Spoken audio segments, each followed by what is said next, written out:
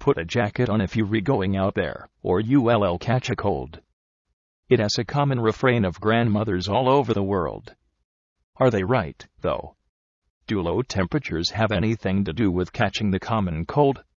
Most of the scientific evidence is strongly against her, but Granny just might be onto something. Sure, people tend to get sick during the late fall and winter. An estimated 5 to 20% of Americans come down with colds or flu every year around that time, and the temperature as supposed influence is easily seen in both the names cold and influenza, traced to the Italian influenza di freddo, or influence of the cold. The folk wisdom naturally goes that the two must be connected. But, as any doctor will tell you, colds and the flu are caused by viruses that happen to surge seasonally. Scientists used to think that viruses from the temperate regions went into a dormant state during the summer months, but now they think that the viruses are actually quite busy during the off-season and are transmitted throughout populations all over the world.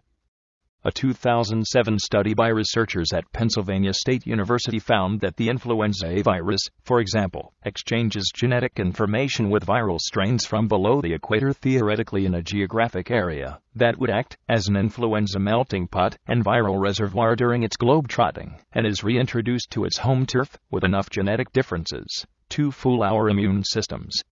It's kind of like the Swallows' annual return to San Juan Capistrano, only the swallows come back to give everyone runny noses and coughs. Scientists still struggle, though, with what exactly triggers people getting infected with the reintroduced viruses in fall and winter. Researchers have proposed several explanations, which might work alone, simultaneously, but separately, or in combination with each other. They include weather and climate. The flu and colds appear to do very well in cold winter temperatures, and the dry air that goes with them. They can survive longer in dry air than moist air and hold out longer on exposed surfaces, counters, doorknobs, keyboards, etc., when they recold. Dry air means dehydrated mucus and drier nostrils and airways, which could make it easier for the viruses to make themselves at home.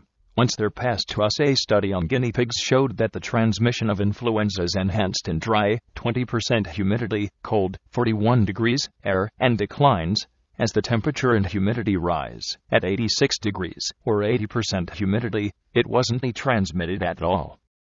Human behavior, with school in session and people generally spending more time indoors and in close contact with each other, the viruses have an easy time being transmitted among sizable groups of hosts.